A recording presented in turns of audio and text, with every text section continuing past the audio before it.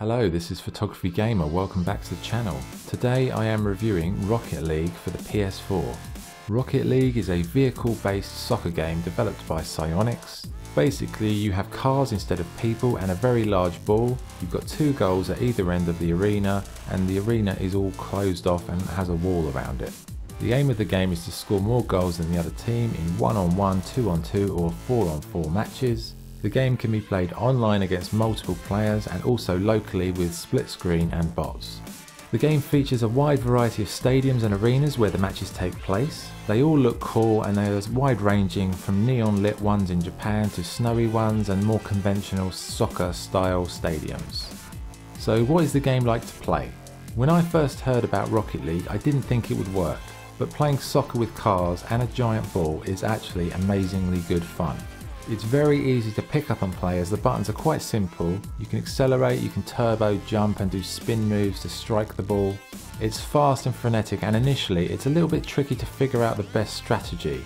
You know, in the beginning you're just driving at top speed chasing the ball around, but after a while you realise you have to pick and choose your moments to attack and defend your own goal. The game has a variety of game modes. You have soccer, which is basically football, you know. You have hoops, which is like a basketball game, so instead of a soccer style goal you have a large hoop. You have to sort of get under the ball to lift it to land into the scoring zone. You have snowy day, which is basically ice hockey, so instead of a ball you have a large puck. There is rumble mode, which involves crazy power-ups, and honestly I don't really know what the hell that mode's all about. It's kind of like carnage, like everyone, it's like a bit like Mario Kart or something like that. And there's also drop shot mode. There are several difficulty modes. Rookie is the best place to start, but once you go up to the pro level things do get really challenging.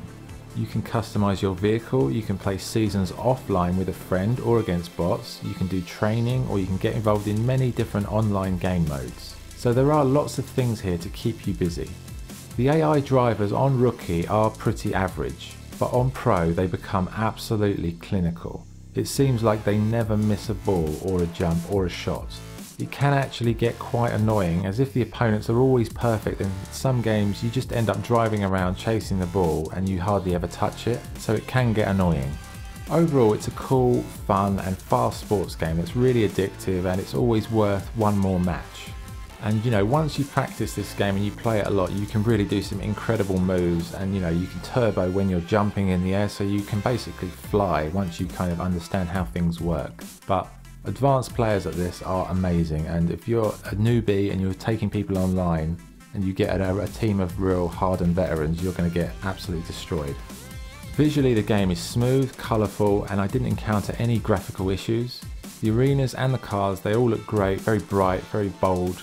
And it's hard to really say if there's any bad point in the visuals. It's all presented very well, menus are clear, it's nice, it's a nice game to look at.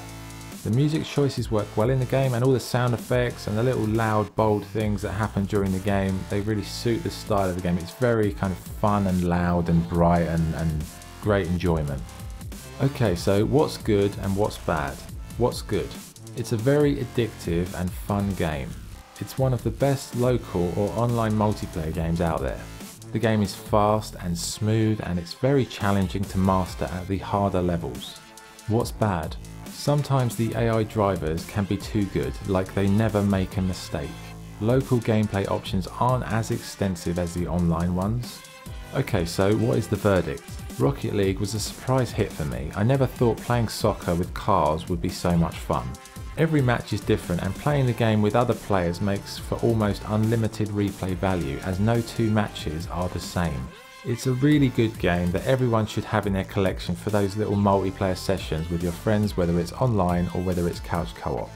But be aware, to master the game and become an expert will take you time, because it's very, very tricky to be the absolute elite player. So my score for Rocket League is 8.5 out of 10. Okay, we're done. That's the review. Thank you for watching. If you enjoyed the video, please like and subscribe. This is Photography Gamer signing off. Thank you.